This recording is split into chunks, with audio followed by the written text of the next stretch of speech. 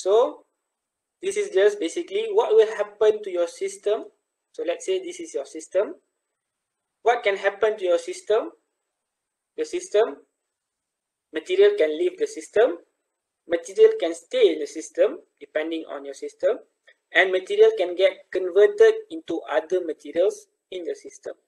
So this one, okay, this one is actually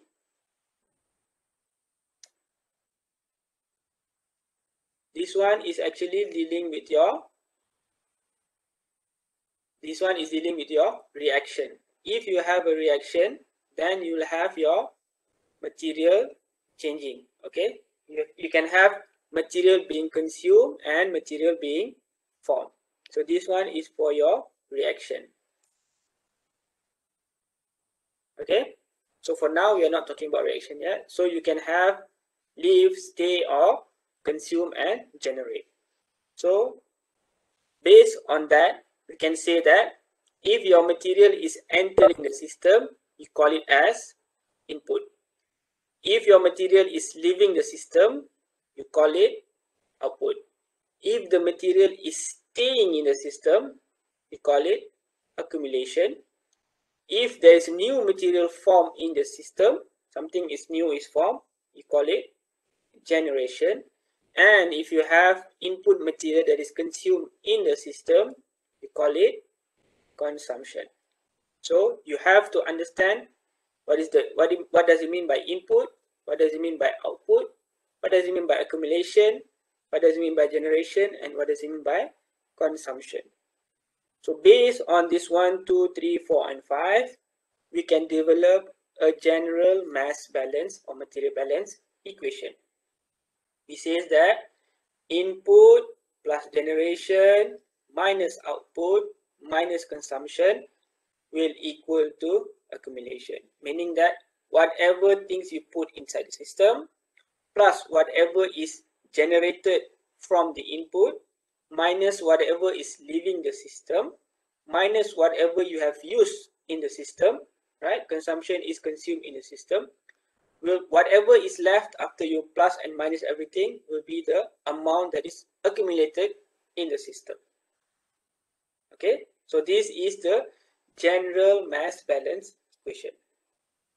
So you have to know this equation. Every time from this point onwards, whenever we are dealing with a mass balance problem, you'll have to decide whether you have your input or whether you have generation or not, whether you have output or not, whether you have consumption or not, and whether you have accumulation or not. Based on that, you can simplify this equation to make your calculation much more easier. Okay, so the general process equation can be simplified based on your processes. So if it's a non-reactive steady state system, okay, so there is no accumulation because accumulation only happens when you have unsteady state system. For steady state, no accumulation. If this is a non-reactive system, if it's no reaction, there will never be any generation or consumption.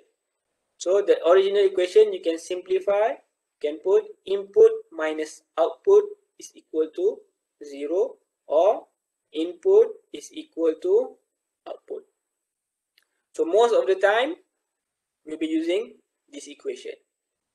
Why? Because if let's say you have a mixing process, okay, for mixing process, if it's a continuous process, it will always be in steady state process.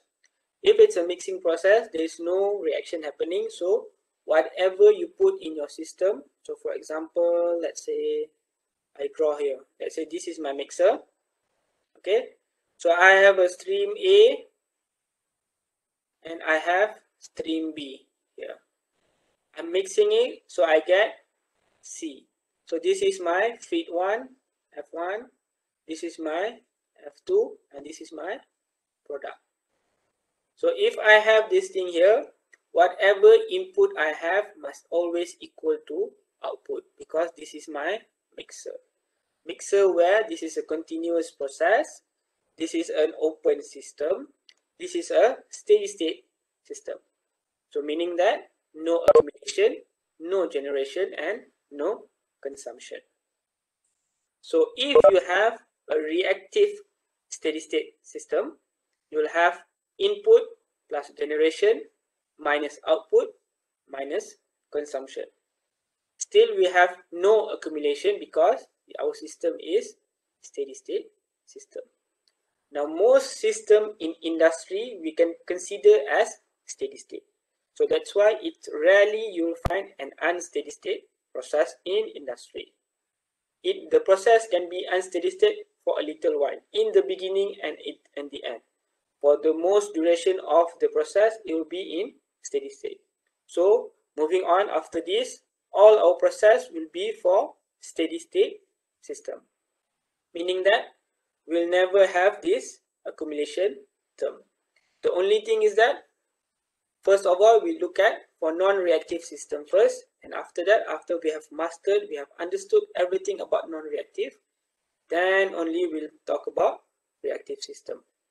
So these are the two equations that you will use. Okay, this one and this one. So I hope you understand until now how we get to this equation and why is it important for you to identify all the type of system that we have. Okay, if you have any questions, please ask me now. Everything clear? Everything okay so far? Am I going too fast? Is there anything that I need to repeat? Everybody okay so far?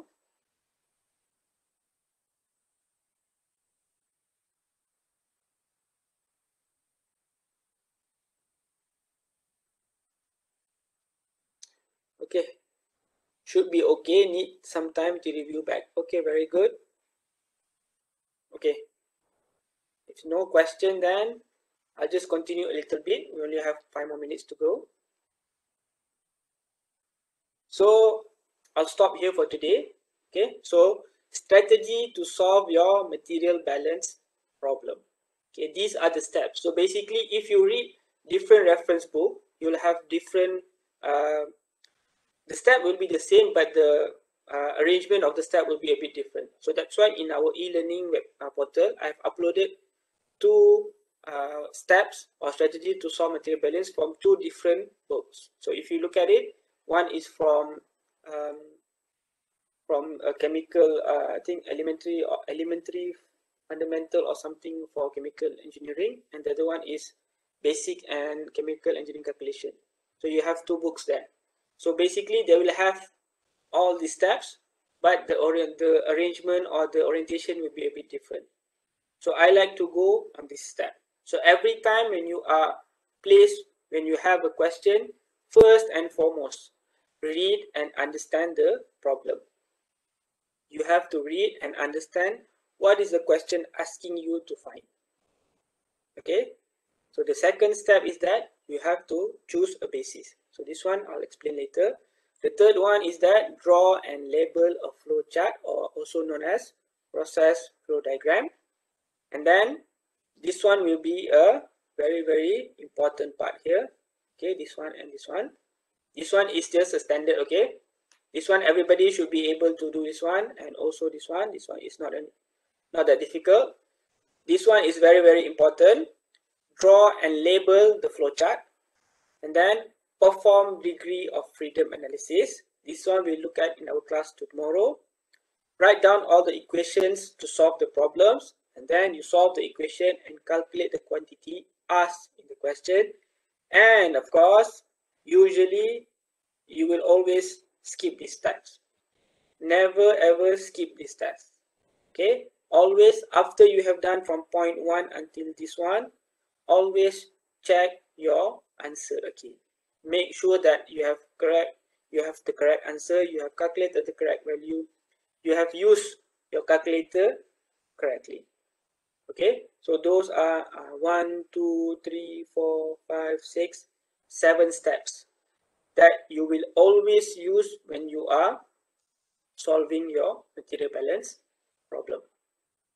Okay, so for today I'll stop here. We'll continue our class tomorrow where we look at each of this step in more detail. Okay, if you have any questions, you can ask me. If you have no questions, then we can end our class today and we will meet tomorrow at 2 o'clock.